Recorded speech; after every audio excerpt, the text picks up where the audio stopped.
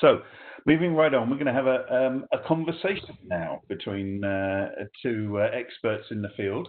First is my colleague Jim Hietala, who's the VP for Business Development and Security at the Open Group.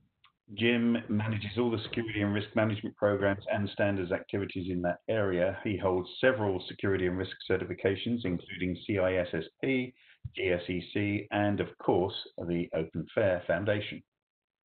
And a warm welcome back to the virtual stage for a long-time contributor, Steve Whitlock. Steve is a retired cybersecurity professional who continues as a volunteer supporting both the US government and the Open Group. Prior to that, he was Chief of Strategy and Technology, for the Information Security Solutions Organization in Boeing Defense, Space and Security. And before that, he was Chief Strategist for Boeing IT Information Security. In this role, he provided strategic support for Boeing's long-term information security capabilities, including tracking emerging technologies and the changing threat landscape, as well as helping to influence the direction of the information security industry in support of Boeing's global presence.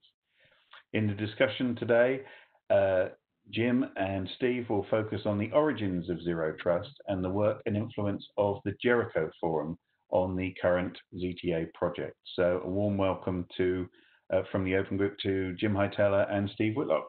Over to you guys. Thanks, Steve. Although the term Zero Trust is really a new buzzword, its origins go back quite a while, 13 years ago or so, to some of the early Jericho Forum publications. So I thought having Steve Whitlock here on this discussion, having you here, would be particularly useful because you were there in many of the early Jericho discussions and you're still a part of the security forum. So welcome, Steve. Thank you.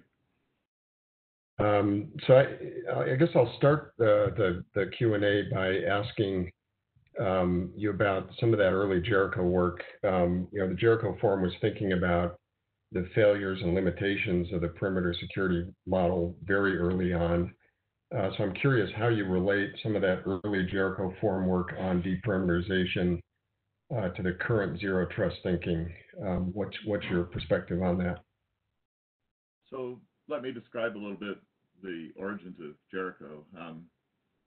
In 1998, Neil Postman gave a talk called 5 Things We Need to Know About Technological Change. And his fourth point was technological change is not additive, it is ecological, which means it changes everything. And the internet was one of those changes. The internet essentially, when enterprise connected, they replaced the physical perimeter with a virtual perimeter. And in the early days, you could put a firewall in and just sort of be protected. But as businesses wanted to leverage the internet, it sort of stopped working, both from a security and a business perspective. Some of the business ideas, and the Jericho Forum was originally formed by a collection of CISOs in London that were business focused, was that a hardened perimeter strategy was at odds with their current and their future business needs, and that it was financially unsustainable. From a vulnerability perspective, if you're going to let email in, or if you're going to let web traffic in through port 80 and 443, then the perimeter is not really helping very much anymore. And it's still okay to have something for a noise barrier, but a determined attack will just ride in on port 80. The holy grail for many organizations, at least the one I represented, was fine-grained access control for data and applications between enterprises. And enterprises that didn't necessarily have leverage over each other, so there had to be negotiation. Essentially, if you can solve that problem, most other scenarios are a subset of it. So the Jericho Forum began by illuminating the problem with a series of publications, and they called the problem deperimeterization. They didn't really have a name for the solution, but Zero Trust is sort of a name for the other side, the solution side. And they came up with a set of core principles and then eventually an architecture focused on secure collaboration with an emphasis on identity and access control and data security.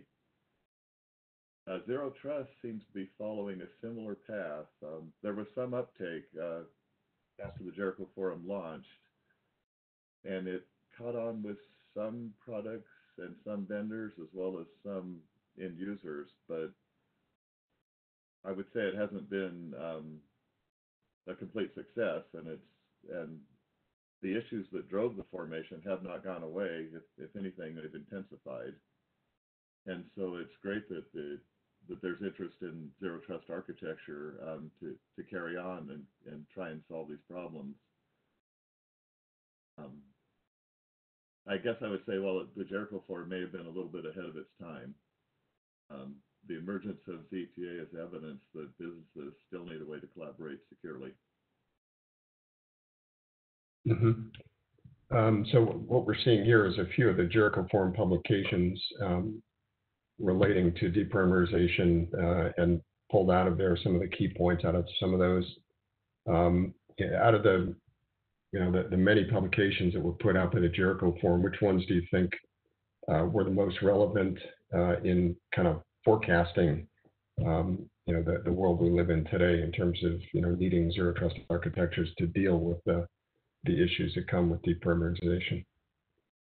So maybe the best place, and I apologize for not getting on the list, is, and all of these are available on the Open Group website, by the way, but the best place is probably the Jericho Forum Business Rationale for Deperimeterization, published in 2007, and it lists both business drivers and business benefits of a deperimeterized strategy.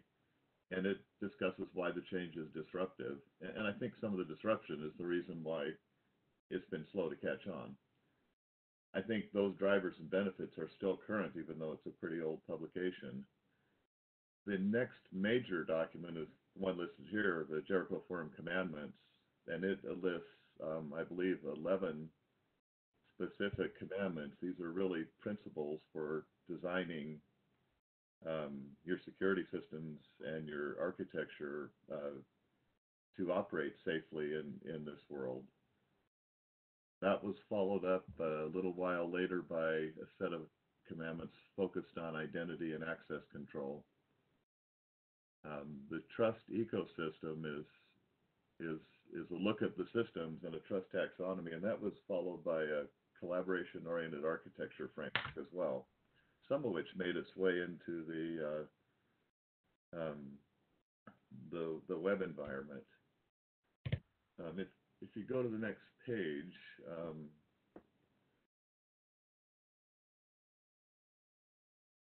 I don't know how to turn the slide. There we go. Okay. So while we focus on a second set of commandments or principles on identity and access control, the other big piece was data security. And we did end up with a draft of 8 data security principles, but we didn't have enough time or didn't finish organizing, evaluating, and improving them before the Jericho Forum shut down. So they ended up, there's just a draft that's out there, or maybe it's not out there. So we did take that experience and publish a paper called The Need for Data Principles, which has a pretty good roadmap that somebody, I don't know if CTA is interested, somebody could pick up and start from that. And some of these were put together and published in another open group document called Protecting Information, Steps for a Secure Data Future. I think it's W142. Much more recently, the Open Group Security Forum published a list of 20 principles, or we call them axioms. The difference between this and the Jericho Forum work is the Jericho Forum specifically focused on the differences that the loss of a perimeter made in security, whereas the axioms is focused on a broad security architecture. So it includes a few of the Jericho Forum principles, but it includes a much broader set that are designed to give you a complete, you could generate a complete security architecture from it. We didn't want to publish one of these 1,000-page books you've memorized. We wanted a set of core axioms or principles that you could follow for almost any situation. And this was, by the way, joint work with the SANS Institute. Mm-hmm. So kind of switching gears a little bit and talking about zero trust in the marketplace, if you will. You see today a lot of vendors talking about having solutions that deliver zero trust. What's your perception of the current zero trust solutions or vendor landscape? I think solutions now are better than they used to be, but I don't think there's a good enough focus on protecting data in transit and as it's operated on by, say, your business partners, whether they're your suppliers or customers. And don't blame the vendors totally.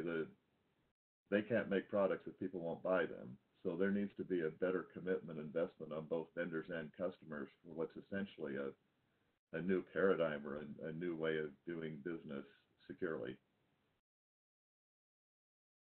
Mm-hmm. There are niche products out there. I would say there's not yet widespread acceptance.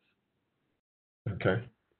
And I mean, it seems like those products and solutions fall into two, pretty broad categories. Ones that are focused on identity and access management, and others that are focused more on data protection. Any thoughts about which of those areas is further along in terms of maturity? I definitely think identity and access management is farther along. We've had a lot of industry initiatives. We've had government initiatives like USNSTIC. One of the Jericho Forum founders, Paul Simmons, founded the Global Identity Forum. Bridge certificate authorities have allowed us to use crypto more widely. Credit cards and other cards with chips in them are much more common. It's data security where I think we're lagging quite a bit. We need to find a more fine-grained approach, sort of something similar to a DRM, but it has to work between different vendor solutions, and they have to allow different levels of data access based on user and data attributes.